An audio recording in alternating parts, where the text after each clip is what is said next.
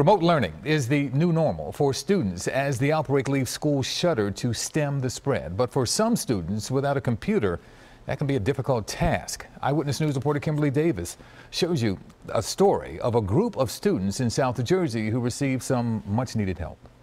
Hundreds of vehicles lined up outside of West Deptford Middle School to pick up Chromebooks and homework packets.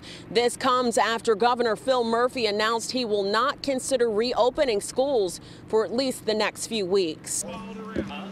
We basically have about 1,000 laptops that we need to deliver out to first through fourth graders. But how can you distribute 1,000 laptops all while keeping staff safe? The West Deptford School District figured out a way Thursday afternoon with 3 drive-through stations. One station where the parents check in, we get their information, they're issued a paper that identifies them and their student. They bring it to the second station where the laptop is delivered. At the final station, parents picked up their child's next 2 weeks of written homework as the district transitions to online learning for grades 1 through 12.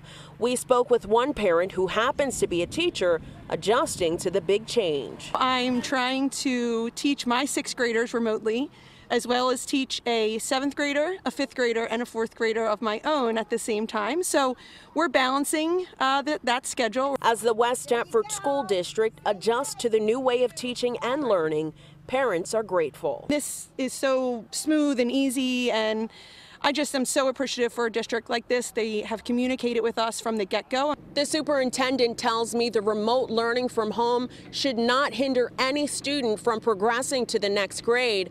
Governor Murphy says he will not reconsider his decision to reopen schools until at least April 17th at the earliest. Reporting in West Deptford, New Jersey, I'm Kimberly Davis, CBS 3 Eyewitness News.